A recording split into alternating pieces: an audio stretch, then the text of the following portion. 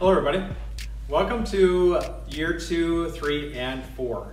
So I wanted to, if I could, I wish I could be in here to kind of talk to you, but obviously I'm in the other room right now, kind of talking to our year 1 students, of which you were in there at one point.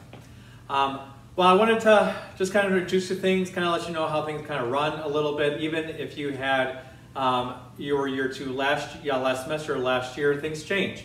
Kind of things, kind of depending on how students, act during class. I always have to kind of modify things. So I just want to kind of go over different things that that might have changed maybe since last time you had it. Well, first off, this is our cubby area. This did get finished this year finally. This is my drawing section. So this is where you're going to be grabbing your toolbox. You can grab any one you want. You just take the stuff out and you can have a seat anywhere in class. Painting is on this side.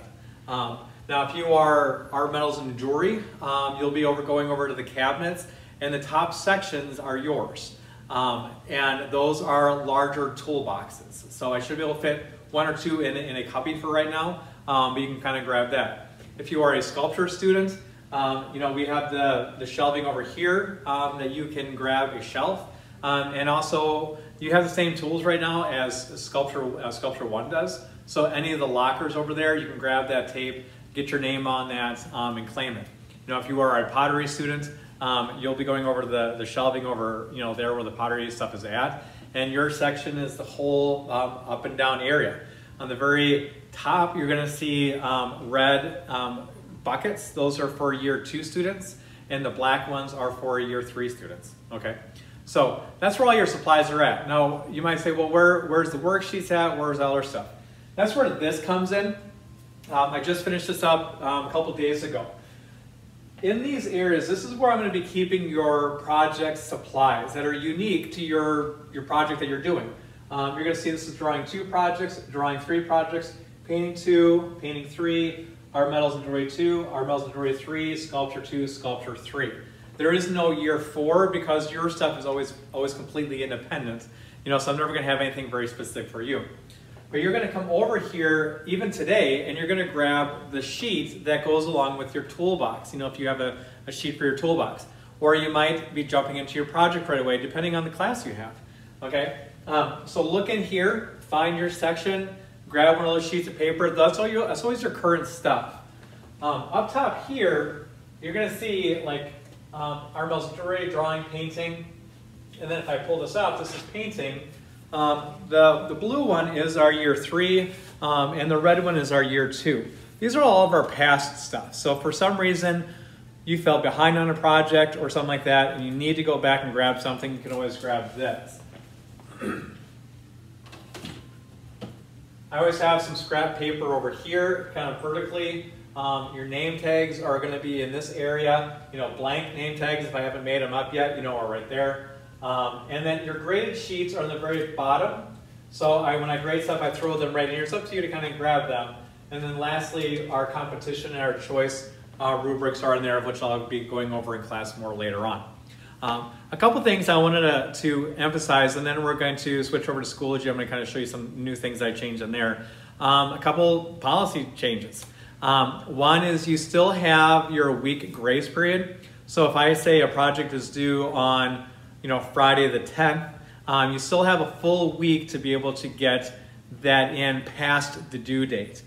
But if I do not have it in by 3:30 on Friday that following week, it will go down 5%, okay? If you still do not turn it in the week after that, it's going to go down another 5%, so it's going to go down 10, and then 15, and then 20 and 25, until we're at the end of the quarter, and if you haven't turned it in, you just get a 0 on the project.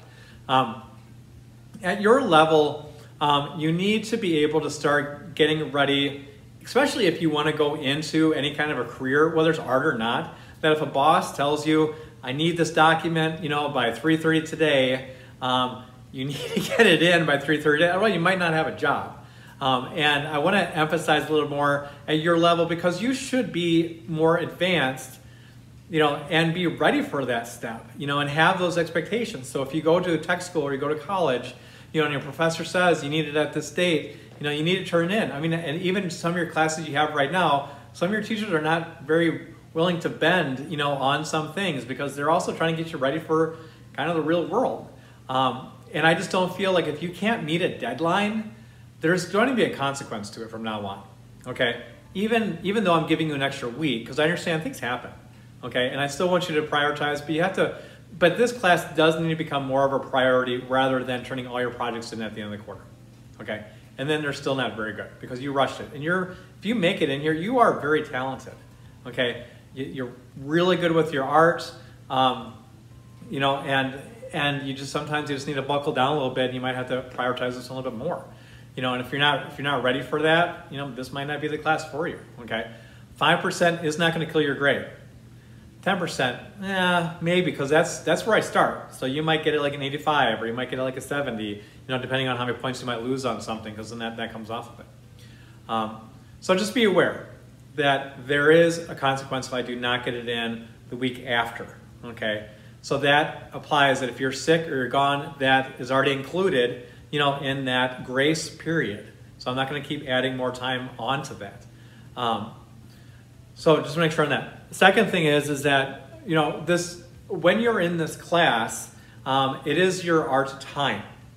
A big reason why students fall behind in this class, I'm noticing more and more, is they're working on their science. They're working on their biology. You know, they're working on their math or some other thing, you know, during our class time. It's like, yeah, that's why you're getting stressed out, because you're getting mad at me because you're choosing to work on a different class during your art time, you know, and then you get mad. It's like, well, you know, I haven't even started the project yet. It's due next week already. Yeah, because you haven't been working on it. So from now on, you have to be working on your project in class, okay? If you are not, then you're sacrificing a 5% off your final project from now on, okay? Now, there are exceptions, always gonna be exceptions, okay? I'm really kind of going after those who just take it to an extreme, okay? You say, Mr. Butcher, you gotta come tell me, okay? If I come in here, you know, and see that you have your homework out every single day and I have to say something, that's when you're gonna lose those points, okay? If you come in and you say, hey, Mr. Butcher, I have a test next hour. I wasn't able to study for it. Can I study for it today? I'll probably say, yeah, that's fine. When can you make up that time? Or I might say, and I don't want to, but I might have to come up with some kind of a document where maybe once a month I can give you a free day, you know, kind of thing, and we can kind of go from there. But I know things happen, you know, at the same time. So I don't want to be real hardcore about it, you know, but people have been taking advantage of it too much. You know, so it's gotta stop. So that's a big change with everything. Other than that, we still have our choice projects, you know, this quarter, and then you have a competition project next quarter. So that's on top of your normal workload. This is an advanced class. Okay, there is going to be more work, you know, involved with it. We don't spend as much time prepping things like we do in year one. So a lot of times there might be a short exercise that shouldn't take very long. You whip that out, you start your project right away. So there is more time for you to work in your project versus me kind of talking, except right now, you know, constantly about stuff. So you do have more time in class. It's just, are you disciplined enough to stay focused with it? You know, is kind of the big question on stuff. You know, it's great to have friends in class. I hope you do. But at the same time, you need to support each other and get on each other's case and say, hey, you know, where are you at? You know, do you need help on something or whatever, okay? Every Monday, you know, we gather around, you know, our black table. I'm gonna have a whiteboard that's gonna lay out every class and where you should be at. If you were not meeting those deadlines, you need to figure it out, okay? In terms of, should I take this home? Should I come in pride time? Should I come in during a study hall with that? When a project is due, and we start a new project, you don't keep working on your old one in class, okay? That one goes home, or that one stays here and you work on it during your pride time or your study hall, okay? You do not work on that during class. You're just gonna fall behind on that one. You're just gonna get us confused because I'm gonna be going over and explaining questions when people have them, and you're not even gonna be at any of the steps you're supposed to be at, okay?